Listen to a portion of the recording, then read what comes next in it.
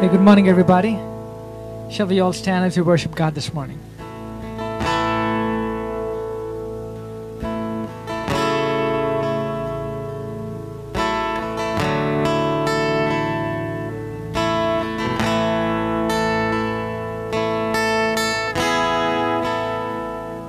Lost I say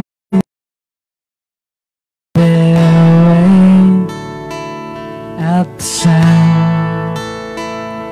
of your great name, all condemned, feel no shame at the sound of your great name. Every fear has no place at the sound of your great name. The enemy, he has to leave at the sound of your great name.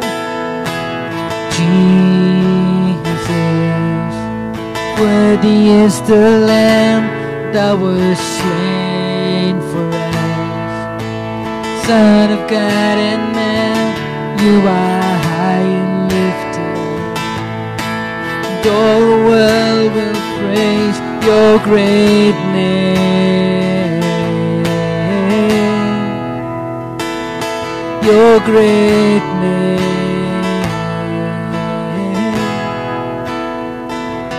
All the weak find their strength at the sound of your great name.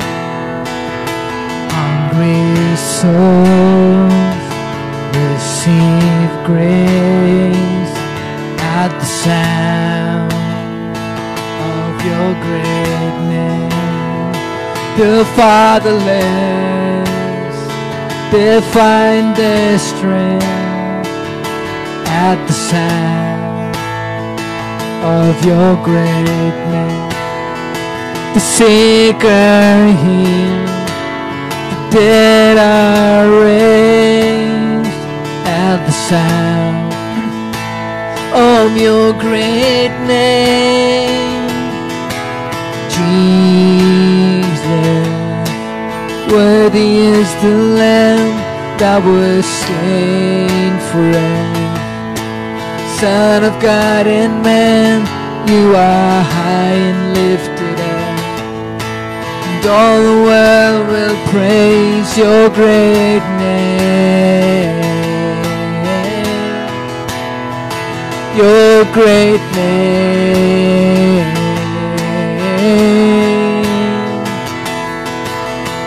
Redeemer, my healer, Lord Almighty, defender, my Savior, you are my King. Redeemer, my healer, Lord Almighty, defender, my Savior, you are my King.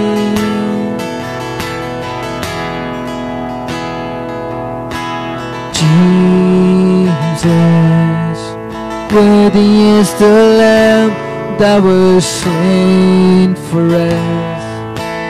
Son of God and man, you are high and lifted up, and all the world will praise Jesus. Worthy is the Lamb that was slain for us. Son of God and man, you are high and lifted up, and all the world will praise your great name. Your great name. Your great name.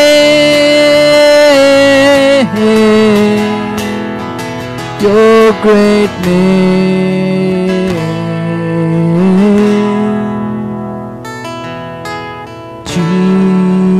Jesus. that was slain for us. Son of God and man, you are high and lifted up. All the world will praise your great name. Your great name.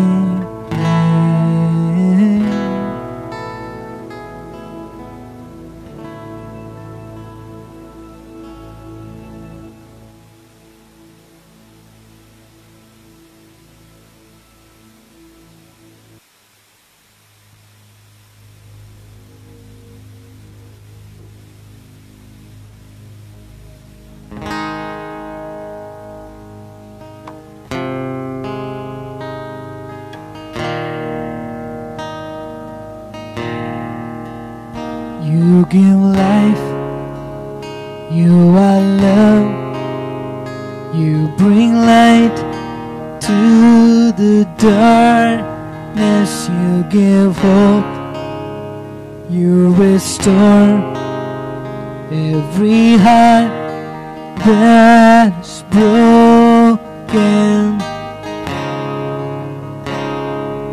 Great are you, Lord. It's your breath in our lungs, so we pour out our praise, we pour out our praise. It's your breath in our lungs, so we pour out our praise to you only.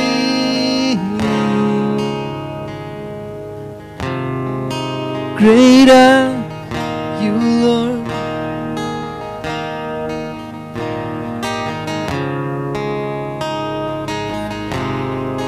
Great are you, Lord. Let us sing, you give life. You give life, you are love, you bring light to the darkness, you give hope, you restore every heart that is broken. Great are you, Lord. It's your breath in our lungs, so we pour out our praise, we pour out our praise. It's your breath in our lungs, so we pour out our praise to you only. It's your breath in our lungs, so we pour out our praise, we pour out our praise. It's your breath in our lungs, so we pour out our praise to you only.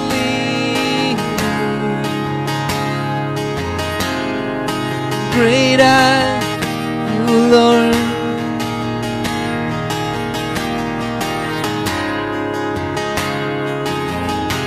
Oh, great are you, Lord. And all the earth will shout your praise. Our hearts will cry, these bones will sing. Great are you, Lord. And all the earth, and all the earth will shout your praise. Our hearts will cry, these bones will sing. Great are you, Lord. Yes, Lord, we all want to sing. And all the earth will shout your praise. Our hearts will cry, these bones will sing. Great are you, Lord. It's your breath in our lungs, so we pour out our praise, we pour pour out our praise. It's your breath in our lungs. So we pour out our praise to you only. It's your breath in our lungs. So we pour out our praise. We pour out our praise. It's your breath in our lungs. So we pour out our praise to you only.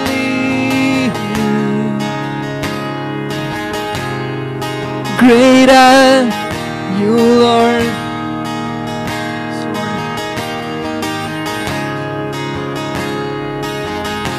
You great are you, Lord. It's your breath in our lungs. So we pour out our praise. We pour out our praise. It's your breath in our lungs. So we pour out our praise to you only. It's your breath in our lungs. So we pour out our praise. We pour out our praise. It's your breath in our lungs. So we pour out our praise to you only. Great are you, Lord. Pour our praise to you, Lord.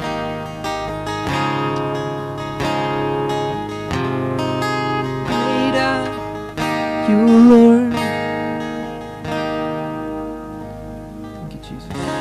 Amen. Please be seated.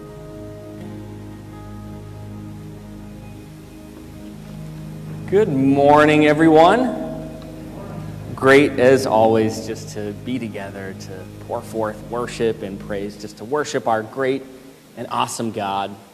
We have some announcements, so I will call your attention to those. They're in the bulletin, so you can certainly follow along there.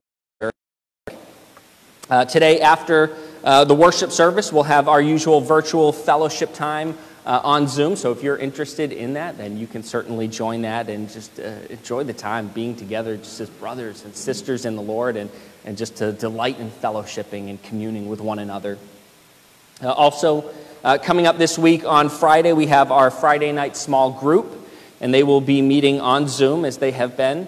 And they're meeting at 7:30 p.m. on this Friday, so if you're interested, you can check that out and join them for that. Also coming up next Sunday before the service at 9:30 a.m., we will have our usual adult Sunday morning small group. That'll be here at the church down below in the fellowship hall for all who are interested. And then after that, of course, we will have our usual worship service, 10:30 a.m., right here in the sanctuary for those who are able and desiring to come. For those of you who are still staying at home, still a little hesitant and cautious, that's fine. We'll have it online as well, streaming live online for you guys as well. Also, a note regarding the offering, we're not going to be passing the plates around as sort of we historically have done, just to avoid extra contact. So for those of us who are here in the sanctuary, we have an offering plate at the back table. As you're on your way out after the service, you can just drop your gift in there. If you're watching this online, you guys can mail your gift in, and we would be greatly blessed by that. Also, we have our visitor card here, so if we have anyone new and someone who's visiting with us, we'd love for you to fill that out. You can tear it off. It's at the bottom of the bulletin there. You can tear that off and drop it in the offering plate on your way out. If you're new and you're visiting and you're watching online, we would just love for you to make some little note there in the comments. Just say, hey, I'm new, first time watching the services, love to find out more about the church, and we'll certainly get in touch with you if you just make a little note there in the comments in the live stream worship service. So if that's you, please do that. We'd love to further connect with you. And then just one more announcement, or not so much an announcement, but really more of a thank you. I wanted to call a little bit of attention to Richard and Dave. They've just faithfully been serving here at the church in the midst of this pandemic. I know we've sort of started gathering here. There's some of us here, some of us online. But for 2 months straight, as we were doing all of our services online, Each and every Sunday, Dave and Richard were just faithfully here, leading worship as Richard always does. Dave running all the tech at the back. Even if you haven't seen him in the picture, he's been here every Sunday.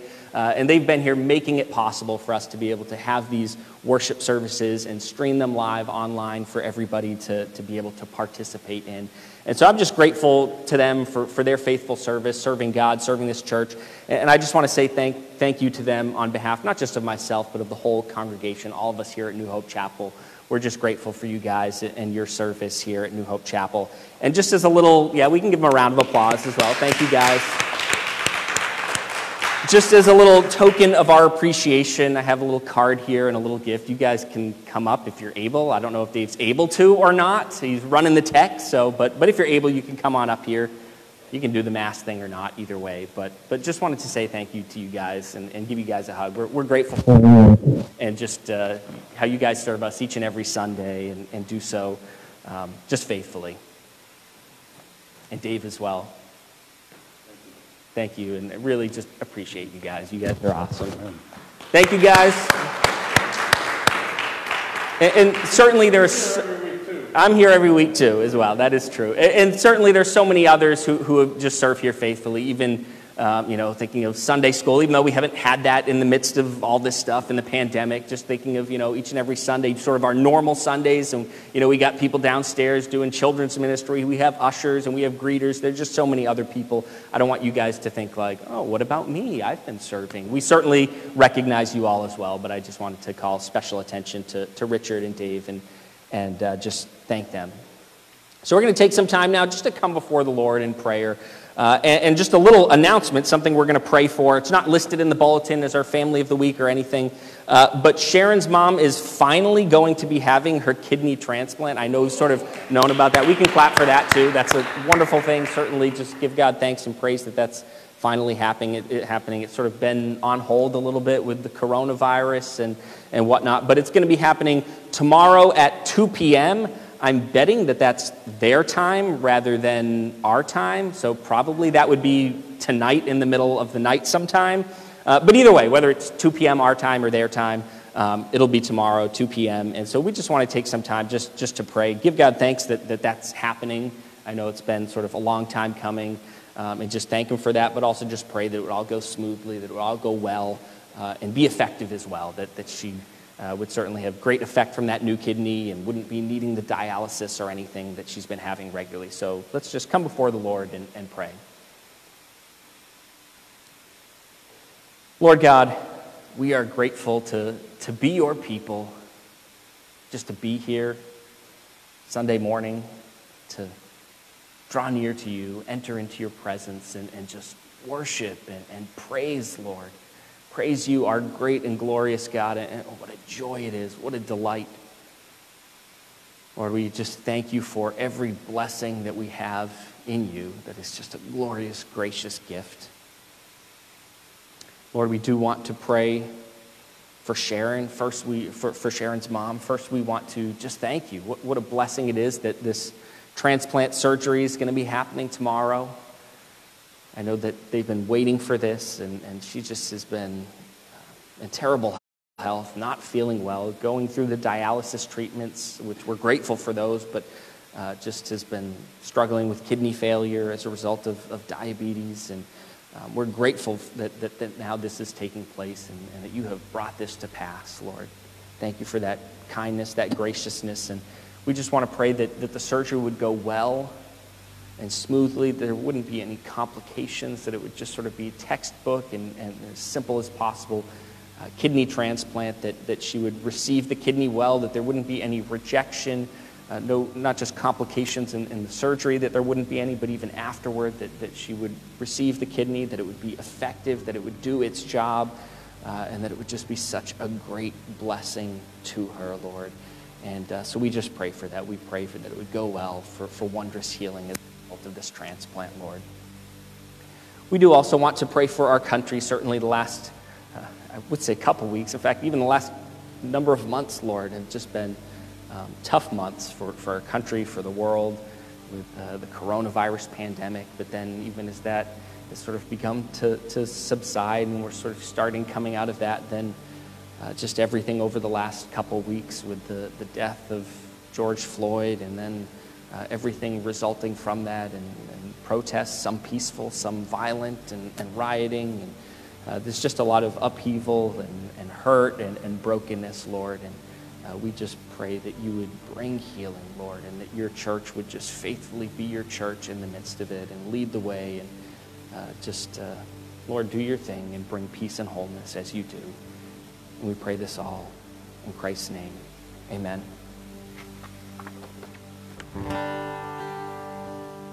Shall we all stand as we prepare our hearts for his word?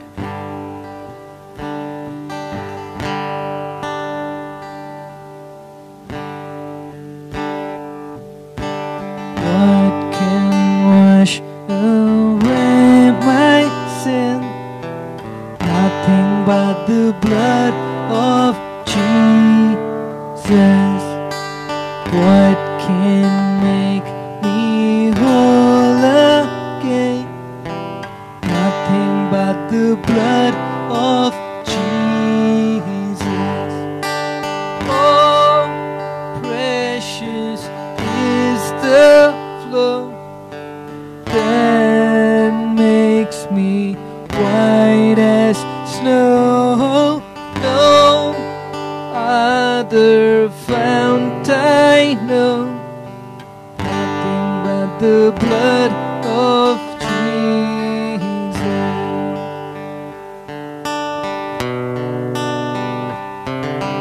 For my pardon despising, nothing but the blood of Jesus. For my cleansing is my plea, nothing but the blood of Jesus. Oh, precious is the flow that makes me white as snow. No other fount I know. Nothing but the blood of Jesus. Nothing can sin atone. Nothing but the blood of Jesus. Not of good that I have done. Nothing but the blood of Jesus. Oh, precious is the flow that makes me white as snow. No other fount I know. Nothing but the blood of Jesus. Oh, precious is the flow that makes me white as snow. No other fount I know. Nothing but the blood of Jesus.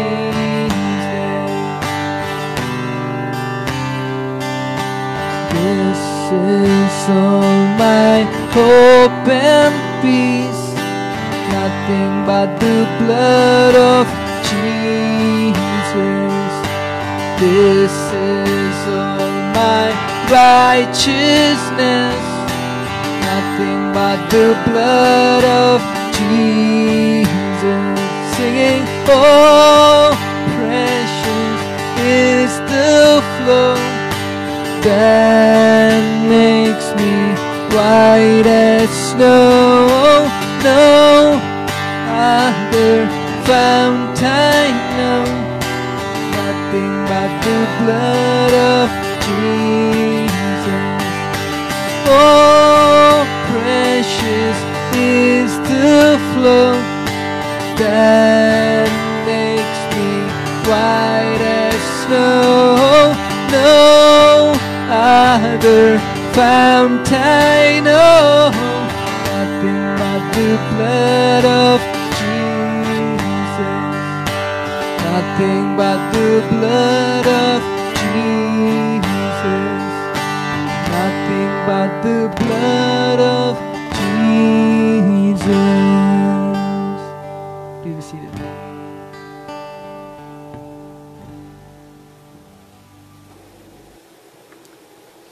So today for the sermon, as you may remember, we've been in this series really looking at really whatever I feel the Holy Spirit has just sort of laid on my heart to share. That's sort of the theme for this series, recognizing that at times the Holy Spirit he certainly guides and directs, and I just sort of felt his leading to sort of just be really tuned into him, and that he had things that he wanted me to really be speaking about and sharing on. And so instead of just sort of picking a book of the Bible or some specific theme like a marriage series or whatnot, to say, no, I'm just going to follow the Holy Spirit's leading, and he has things he wants me to share and talk about, and to really just be faithful to that, and as he leads, just to preach on those things.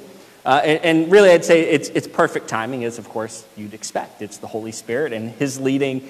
And I just think of our country and really the situation that we're in, and just sort of all that has taken place over the last couple weeks, really going back to Memorial Day and the death of George Floyd, and then sort of thinking of all that has sort of flowed out of that. And we'll sort of talk about that a little bit and dive in. Just as a warning, I'm not going to get overly political about that. Don't think that that's where this is going. And this is Pastor Steve's sort of political agenda on all of this matter.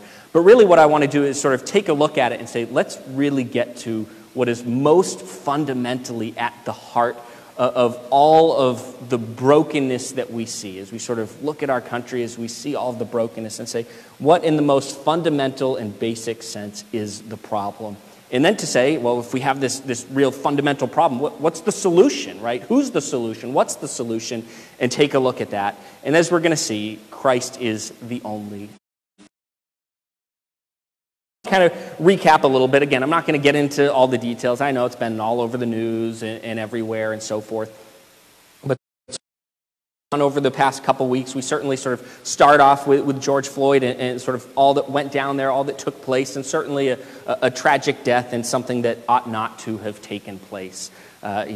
Yes, there was some initial difficulties in resisting of arrest, but by the time he was on the ground, there was no more resisting. He wasn't pushing back. He wasn't fighting, and the police there had clearly subdued him. And yet, for no reason, his neck was the knee of the officer was put on his neck, preventing the ability to breathe and breathe sufficiently. And again, no need for that knee to be there for 8-ish minutes straight. Again, with the person already subdued and handcuffed and dealt with. For that, certainly wrong was done. There was brutality that shouldn't have taken place, and there are charges that have been brought and. And so certainly it's great to see in that aspect that there's justice that is being pursued and so forth. But the story doesn't end there. It's not like that took place and that's the end of the story. We certainly see brokenness taking place there as we see that police officer. I'll sort of leave the other 3 police officers who are involved sort of out of it for simplicity's sake. But as we see a police officer acting in brutality toward this person and ultimately snuffing out his life, and sort of the brokenness and the horror of that and that murder. But again, the story doesn't end there. But then there are protests that result, and some of it peaceful, but of course certainly plenty of it that was not peaceful, and that was all over the news night after night after night. It's not just one city, but cities all across the country, and in fact it even spanned, went beyond the U.S. and in other places. I know London and other places where there were protests, and again, not just peacefully, but even violently in certain ways as well, where there's been rioting, there's been looting, cash registers, stores looted, pillaged, cities set ablaze. I've seen video after video of whether it's store owners or others just brutally beaten senselessly. People have been shot, they've been killed, there have been deaths as a result of this.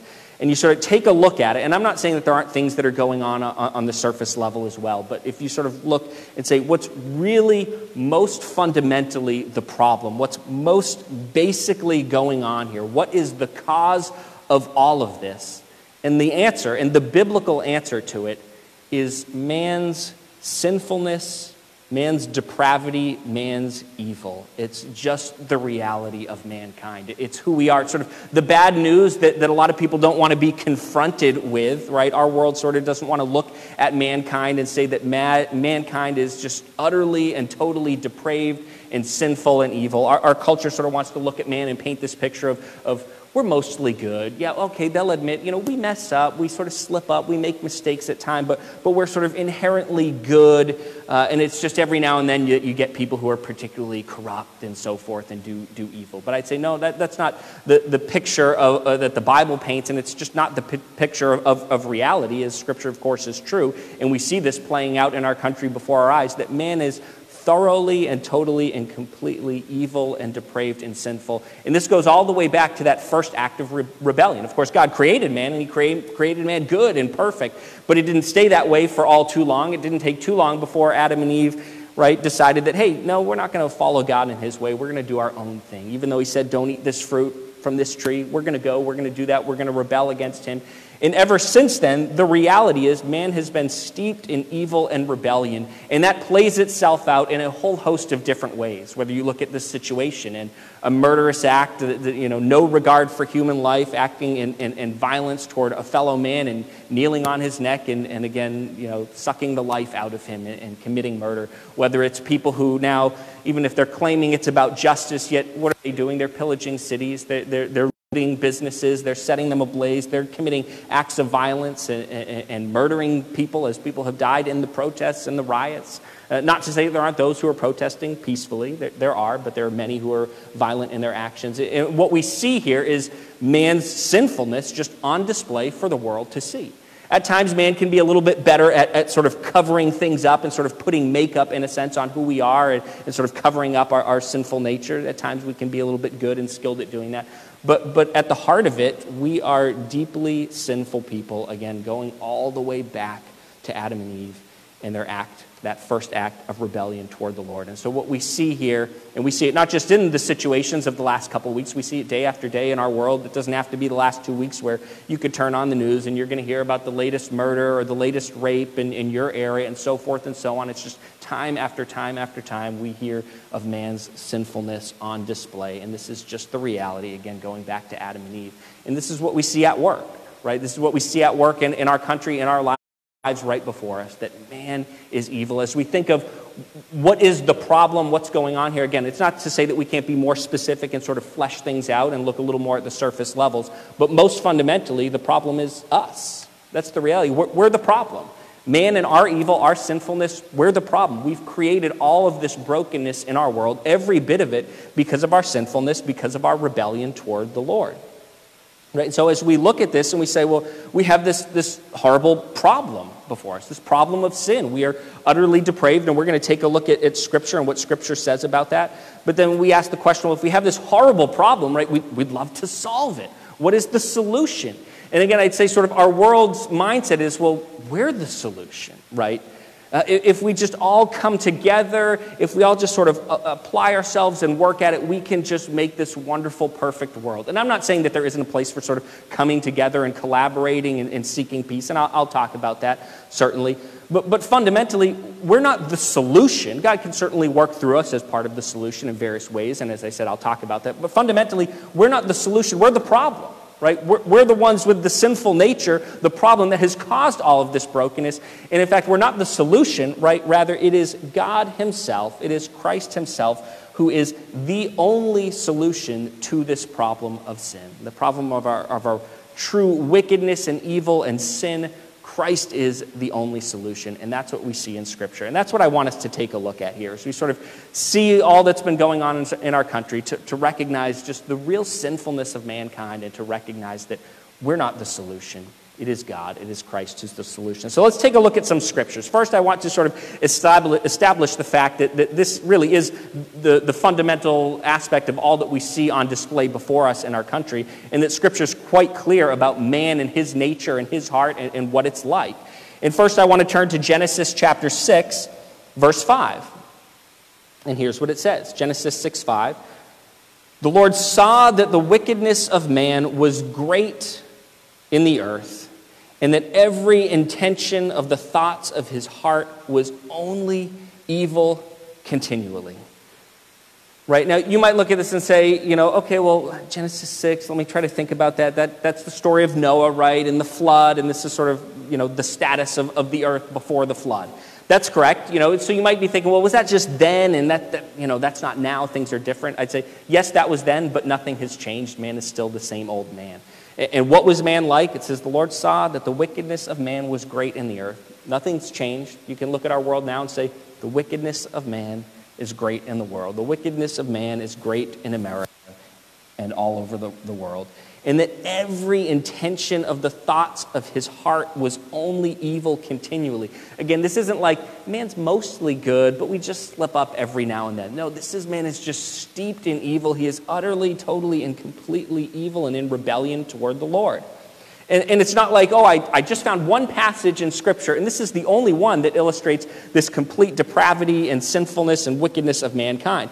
It's all over the place. Let's turn to Jeremiah chapter 17, verse 9. Here's what it says. The heart is more deceitful than all else and is desperately sick. And the word there used for desperately sick really has sort of the connotation of so sick in the sense of like incurable. It's like it's so desperately sick, it's incurable, right? Can't be fixed, can't be healed. The heart of man is more deceitful than all else and incurably sick, incurably diseased. Who can understand it? Right? This is man's heart. Who are we on the inside? Right? We're more deceitful, we're more sinful, man's heart than all else. Right? Our hearts are desperately sick with sin, incurably sick. Christ can cure it, right? God can cure it, but on our own, incurably sick. That's the state of man's sinful heart. Who can understand it? The sense there sort of, it's like the depth of the wickedness of man's heart, it's unfathomable. It goes beyond comprehension. Again, not like we're a little sick in certain ways. We're not perfect. No, we are desperately, incurably sick, unfathomably sick. That is man's heart condition. Right? And David gets it. He writes in Psalm 51, verse 5. Here's what David writes, King David. Surely I was sinful at birth, sinful from the time my mother conceived me. David understood his sin condition. He understood that it went back to the beginning of his existence. He was sinful from birth. And in fact, I'll back up even further. From the very beginning of my existence, from the time I was conceived, my heart was filled with sin. David understands that. And that is the truth for each and every one of us. Again, ever since the fall. From the very moment we came to be, from the very moment of our conception, what was our heart like? Like Jeremiah chapter 17. Verse 9, more deceitful than all else, desperately, incurably sick. Who can understand it? And so we see in Scripture, it's quite clear that this is the problem, right? We have this great problem, this problem of sin. And again, that's what we see on display before us as we look at our country and certainly the desperate times that we're in. We just see sin playing out. Murder, riots, all of it, hate. Just the destruction, looting, stealing, you name it, the violence. We just see man's sinfulness. We're told all over Scripture we shouldn't be surprised. We should still be sort of have a sense of shock as we see evil play out before us and have a sense of horror over it. But at the same time, shouldn't be some great surprise. We're told in Scripture this is who man is. This is man's heart condition. This is who we are in our heart of hearts. We are desperately sick, and that's what we see on display before us in our country. And so we have this great problem, and the natural question is to say, what's the solution? Can we fix this, right? Whether it's all that's gone on over the last couple of weeks, but there was brokenness in our world before that. There has been brokenness in our world, again, all the way back to Adam and Eve and their act of rebellion. How do we fix this? What's the solution? How do we solve this problem of sin? And again, I'd say, as I already mentioned, sort of the world's mindset, and this even sort of goes all the way back to sort of Enlightenment times, and sort of that way of thinking is, well, man is capable of so much if we just work at things and if we just sort of apply ourselves and sort of the best of mankind just sort of comes together, we can solve any problem. We can work through anything, and we can make this wonderful, perfect, utopian world, and everything will be wonderful. Sort of man can be the solution to all of these problems of sin and brokenness. That's the world's way of thinking. Well, it hasn't really worked out. If you even just look practically speaking, If we look at the last whole century in existence, the 20th century, that's the century with more war and death and devastation in it than any other. It doesn't seem like we're progressing. It doesn't seem like man's just getting better and better and we're working together and things are getting better. No, it seems like it's devolving. Things are getting worse and worse, right? We see man's sin on display. Man isn't the solution. It's not like if we just sort of can pull ourselves up by the bootstraps, we can just solve all of the problems, all of the brokenness in the world, right? We're not the solution. Again, I'll talk about that we can, in a sense, have a role in it, but fundamentally, we aren't the solution. We can't just say, man can tackle this, we can do it on our own, right? We're the problem. We're the reason it's all broken. We're not going to be the ones to go and fix it on our own. But there is a solution. It's not like there's no hope. There's just this sin problem and we're stuck in it and there's no hope. That's not the reality. But there is hope. There is one who can solve it all, fix it all, and it is Christ himself. It is the Lord. And what I want to sort of take a look at and speak to is, in a sense, look at both the past tense, the present tense, and the future tense, and sort of say that Christ has, in a sense, already solved the problem, past tense. At the same time, he sort of is, in the present tense, solving the problem of sin in the world. And that ultimately, future tense, he will, with finality, solve this problem of sin in the world. And I want to take a look at Scripture and show this, and show how Christ is the solution for the problem of sin. Again, past tense, present tense, future tense. And first I want to turn to 1 John chapter 4, verse 10. And I'll read it for us here. It says, "This is love, not that we loved God, but that he loved us and sent his Son as an atoning sacrifice for our sins." Right here, we're sort of thinking of the past tense solution or solving of this problem of sin, right? We're stuck in our sin. Think of sin, and not just sin itself, but it's every consequence and effect, all of the fallout of sin. Because of sin, we're separated from God. We're rightfully under his just judgment, right? And the reality is, Christ has solved that problem of sin and its effects in the sense of it separating us from God and placing us under his judgment. What did he do? How did he solve this problem past tense? Well, he came. He came to this world. He took our place.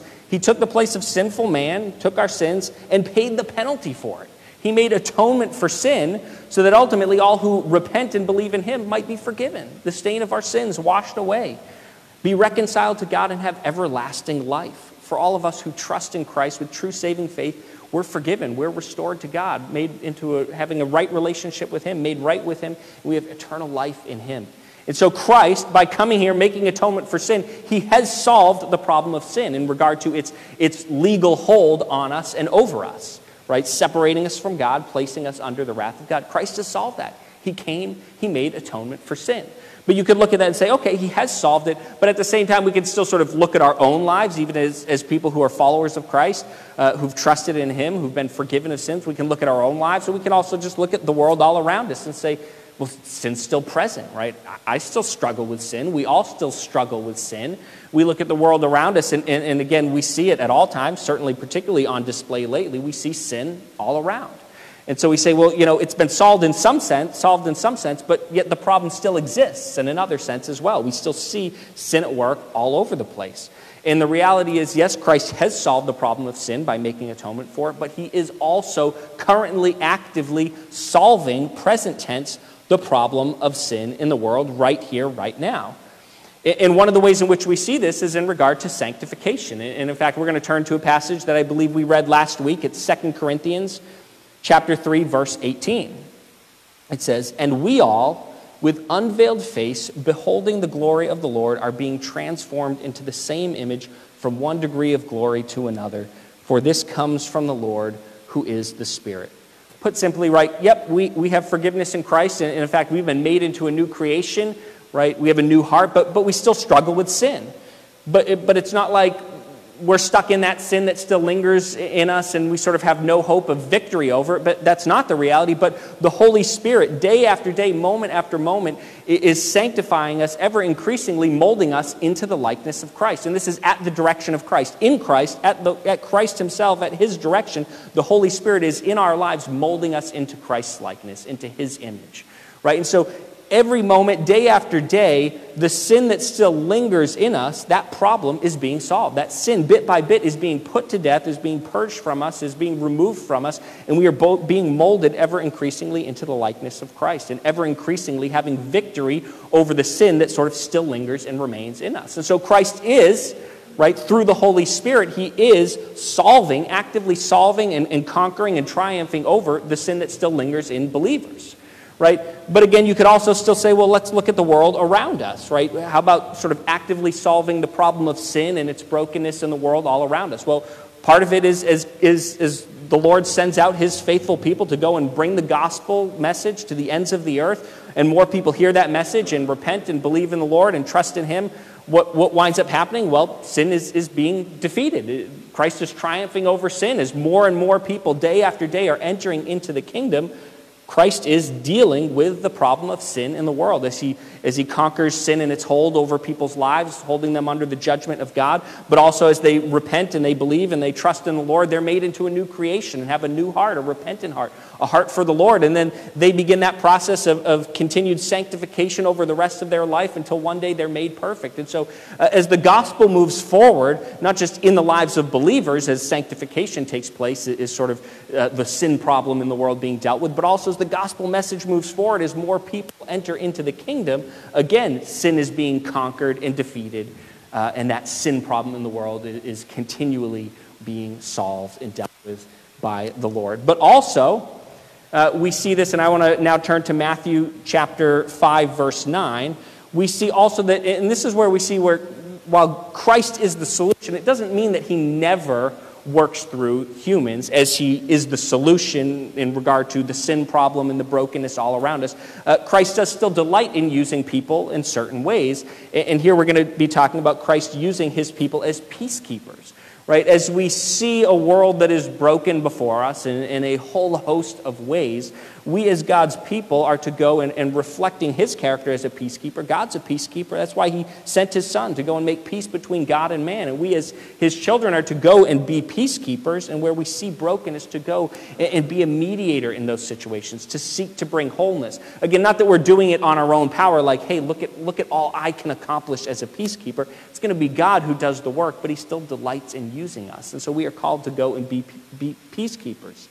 And we see this is Matthew chapter 5, verse 9. It says, "Blessed are the peacemakers." I know I've said peacekeepers, I mean peacemakers. "Blessed are the peacemakers, for they will be called children of God." What's being said here, right? Blessed are the peacemakers, for they will be called children of God. I don't want us to misunderstand this and think the sense of, well, okay, we're to be a peacemaker, and blessed are the peacemakers, for they will be called children of God. Does that mean somehow this is some sort of works-based salvation, like if we go and we're a peacemaker, well, then somehow we'll earn this status of sonship with God? That's not at all what's being said. That's not the sense of it, but rather, being a peacemaker is sort of the very natural fruit of real saving faith, right? When we come to faith in the Lord, we're transformed. We're given a new heart. We're a new creation in Christ. And this new character we have is really Christ-like character. Not that it's perfect Christ-likeness, right? We still need that sanctification as we're ever increasingly molded into the likeness of Christ. But in that moment of conversion, we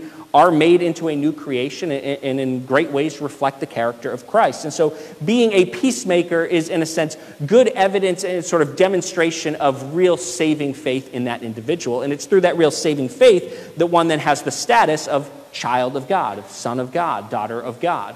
And so certainly those who are peacemakers, they are blessed ones, for they will be called and indeed are God's children, right? And that peacemaking is just sort of evidence of real saving faith. But there's also a sense in which what's being said here in regard to children of God or sons of God is the sense of sort of reflecting the Father's character. Those who are peacemakers, who belong to the Lord, they are his, right? They're his people, they are his children. It's natural for children to reflect the character of their father. And so just as the Father is a peacemaker, and I already mentioned this, he's a peacemaker. He sent his Son to come and make peace at great cost to himself, to make peace between God and man. Where we were separated from God because of sin, he sent his Son to go and bring about peace, to go and make peace. And if we are God's children, it's only natural that we reflect our Father's character. And if he's a peacemaker, then we are to be peacemakers as well as God's people.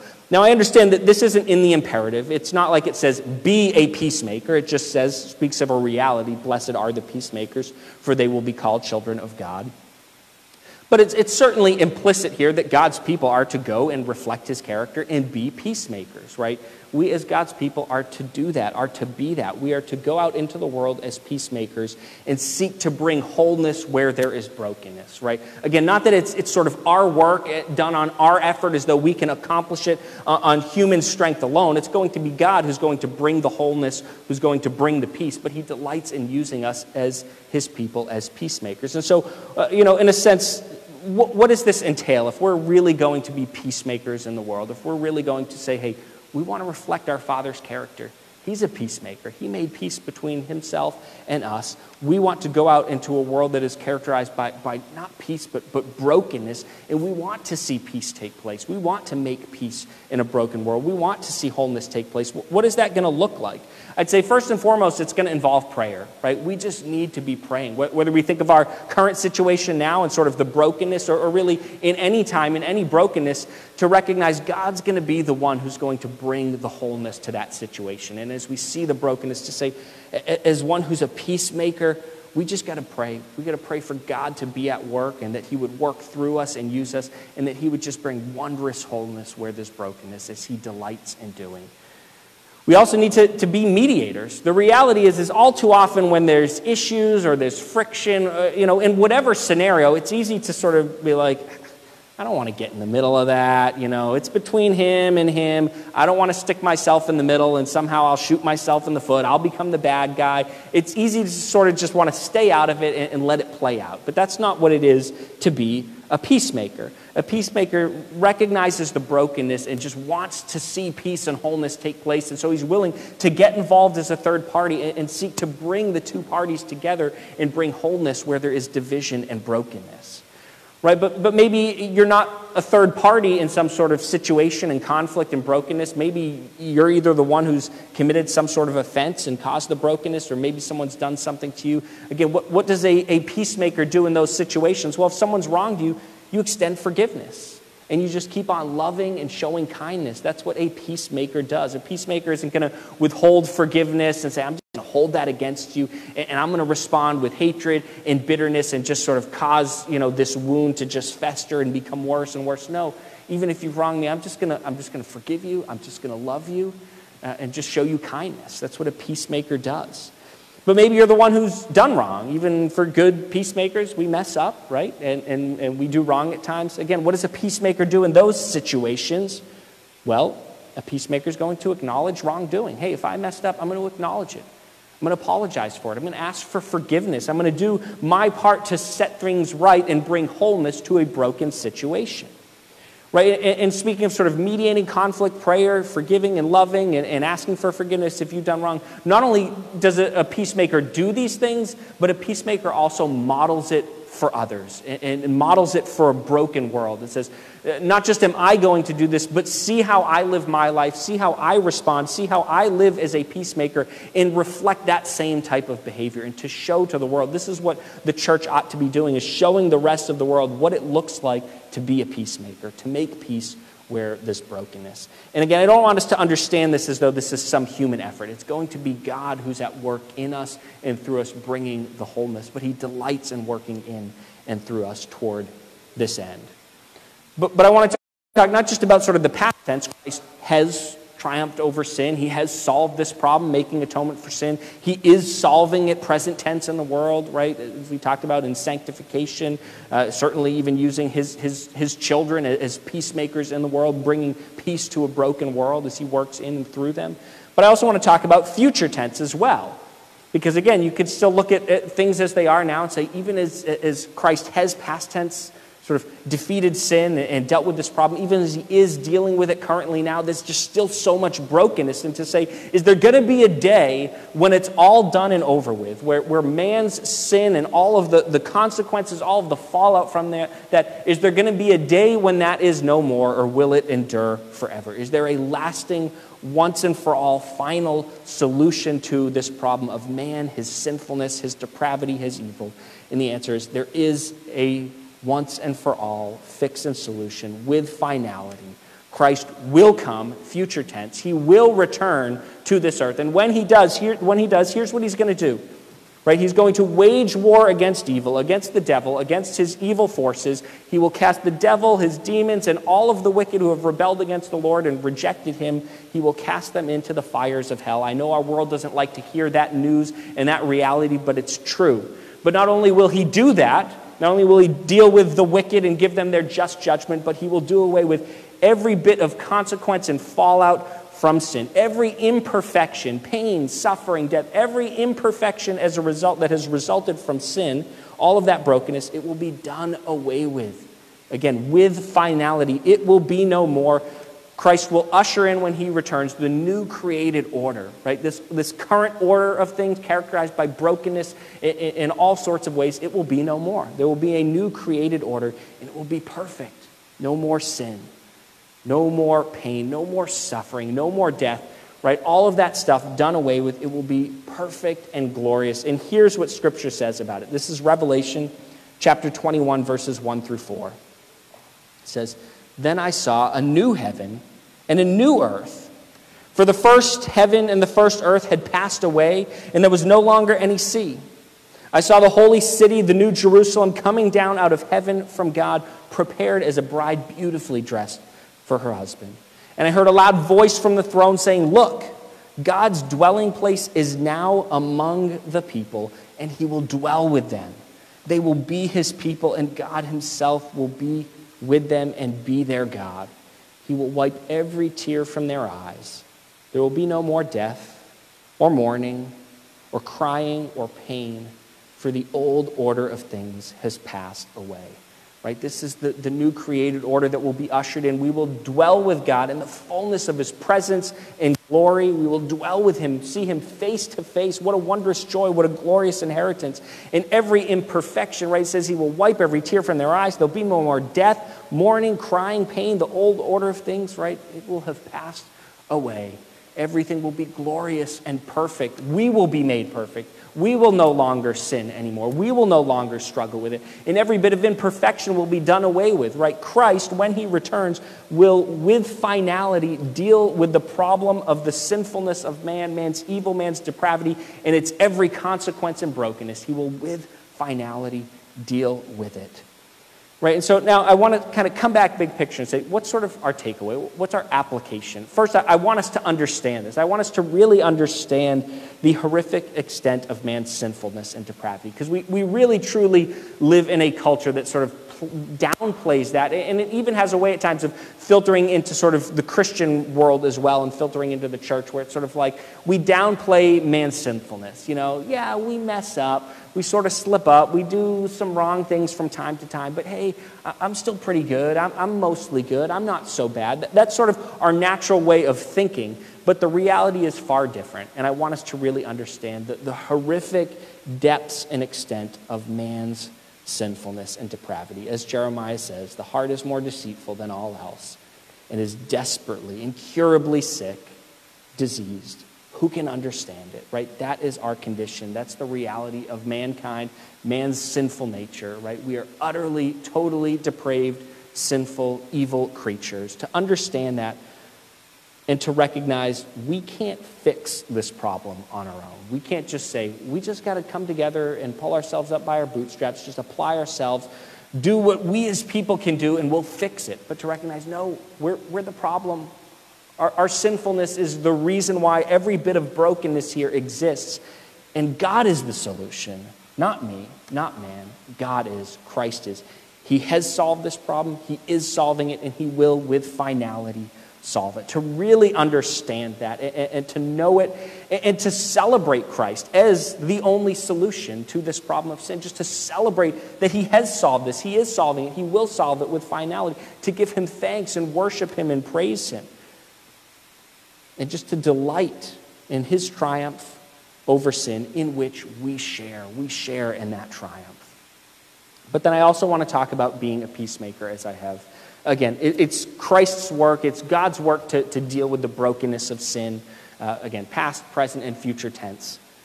But he still invites us in certain ways into the process to seek to bring wholeness in our world, peace in our world, to be those peacemakers as we see brokenness, to have a role, even if it is God's work, in bringing wholeness to the world.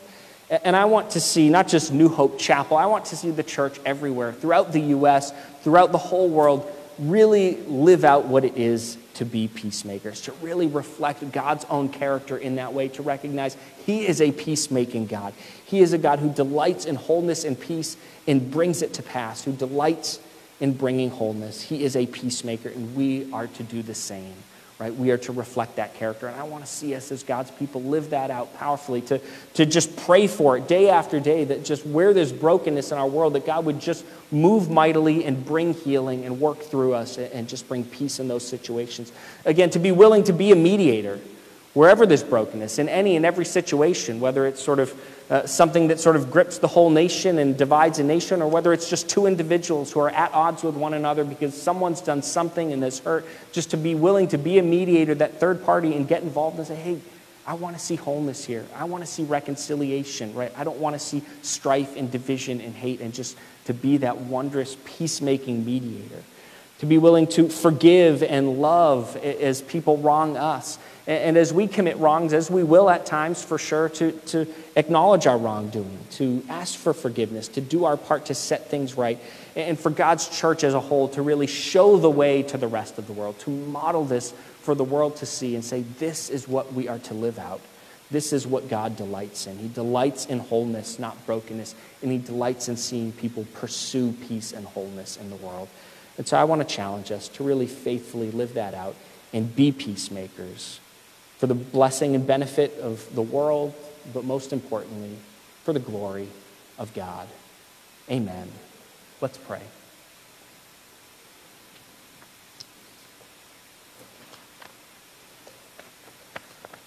Lord God,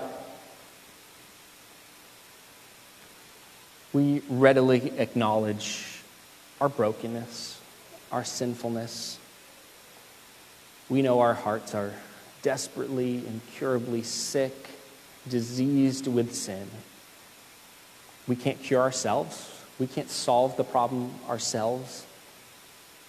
But Lord Jesus, You have solved it. You came.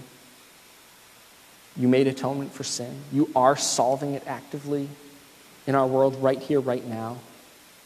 As Your kingdom grows and moves forward, as sanctification is taking place in the lives of Your people, and as Your people go forth into the world as peacekeepers, peacemakers, Lord, reflecting Your character. Not only just past and present tense, but also future tense. You will with finality, deal with the problem of our sin and its every effect and consequence and brokenness. You will come back, and how we long for that day. You will come back and do away with every imperfection, wage war against evil, against sin, do away with those imperfections, and usher in the new created order where we will dwell with You in the fullness of Your glory and presence. And there'll be no more tears, no more suffering, no more pain, no more hurt, no more death, no more imperfection of any sort. And it will just be glorious, perfect, and how we long for that day, oh Lord, when You return and set everything right. May we know that You are the solution to it all. And may we celebrate You as the only solution, Lord Jesus. May we give You thanks for being a solution for us, steeped in our sin, solving the problem we couldn't. And may we just worship You and praise You, our great and glorious God, in whose name we pray. Amen. Now we're going to take some time to celebrate the Lord's Supper, and this is something that I just delight in celebrating with all of you. If you're watching online, this is your chance, if you haven't already, to go and grab your bread, run into the kitchen, grab some bread, get your grape juice or wine, and get it all ready. If you're here in the sanctuary, if you didn't grab one when you came in, at the back, at the corners where the bulletins are, there are these little sort of like all-inclusive communion sets with the little bread and the grape juice. You can go and grab one for yourself. and that way you'll be ready to celebrate this with us. But this is just such a wondrous blessing to celebrate this. Even as we've talked about Christ, we've talked about really his victory and triumph over sin, over that problem, that has plagued mankind, how he has solved it, right? And here we are remembering and celebrating that, his atoning death on the cross, whereby he solved this problem of sin, where he triumphed over it. He made atonement for our sin. And this is something we do just to remember, to acknowledge, to celebrate our Lord, our Savior, and his atoning death. And so if you're a follower of Christ, Christ commands all of his followers to partake of this. If you're a follower of Christ, then please join us in this. Whether you're here, whether you're online watching, join us in celebrating this and celebrating our great God and his wondrous work on the cross. But if you just aren't there yet, you're just not ready to give your life to the Lord, to say, I believe and I'm all in, I'm yours, Lord Jesus, I repent, I trust in you. Maybe you just have your doubts, your hesitations, you're just not quite ready to take that step. If that's you, we just politely ask you to refrain just from this one part of our service, not because we just want to keep you at arm's length or exclude you. That's by no means what it is, but rather this is something Christ commands his followers alone to celebrate, as a celebration of what he has done for us. So if you're just not ready to follow the Lord, just politely ask you to refrain just from this one part of our service. And before we do partake of the Lord's Supper, we first want to come before the Lord in prayer and confess our sins. So please join with me in prayer.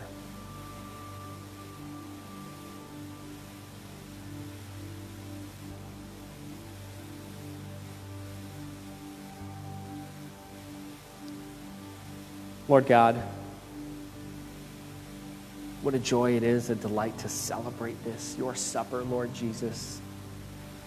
And as we come before you, God, we acknowledge our sinfulness. It's something we have just talked about in our sermon.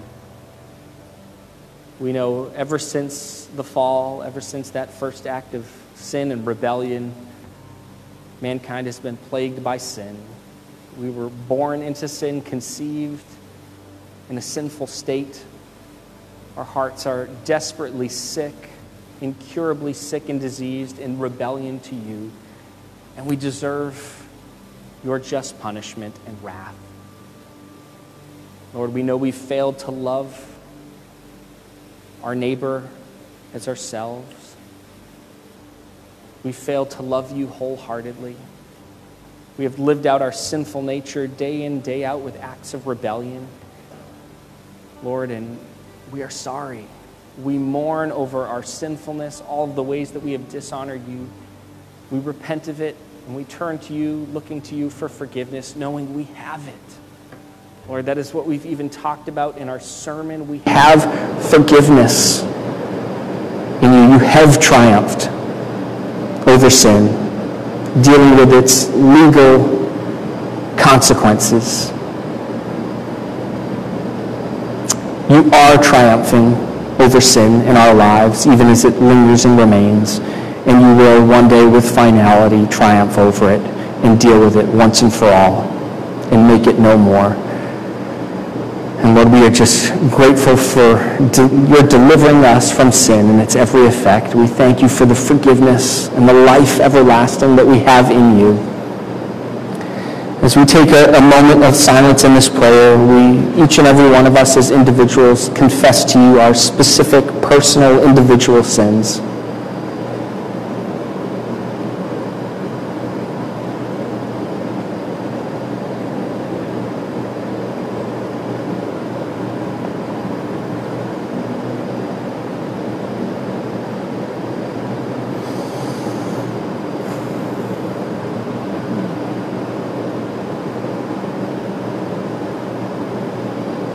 Lord, we confess these personal sins, again, mourning over them, repenting of our sinfulness, looking to you for forgiveness, and knowing we have it, and basking in it, delighting in it, rejoicing in the forgiveness that we have in you, Lord Jesus. And we thank you and praise you for it now and forevermore.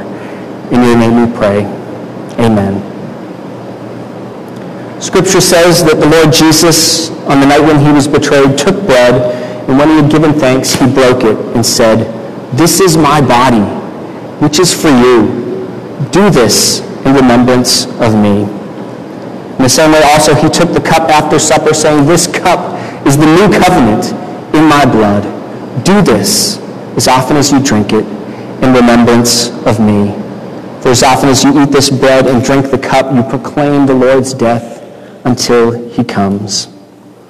So now let us partake of this, the Lord's Supper, to celebrate, to honor, to remember our Lord and Savior, Jesus Christ, and his atoning death for us.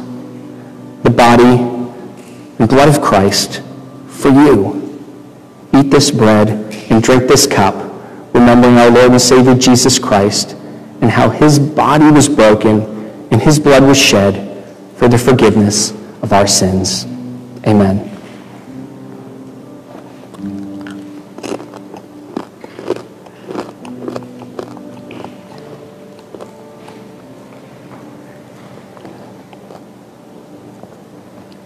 Let's pray.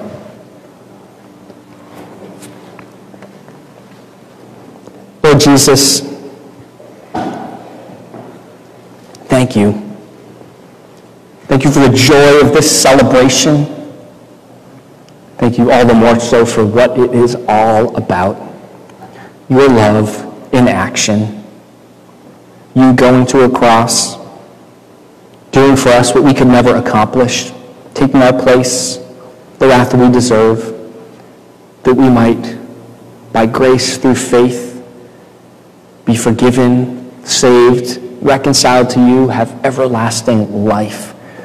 We so very much do not deserve it, yet you graciously pour out life and forgiveness upon us. We thank you for it. We praise you for it, Lord. And may we do so not just now, but forevermore into eternity. In your name we pray. Amen.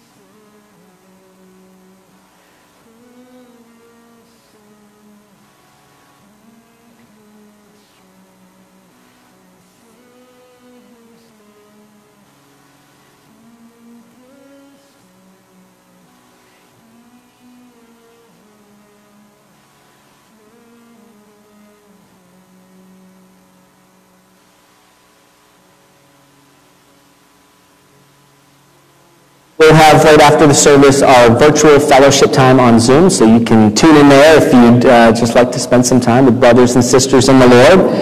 Now let's close with the benediction. May the grace of our Lord and Savior Jesus Christ, the love of the Father, the fellowship of the Holy Spirit be with you all, both now and forevermore. Amen.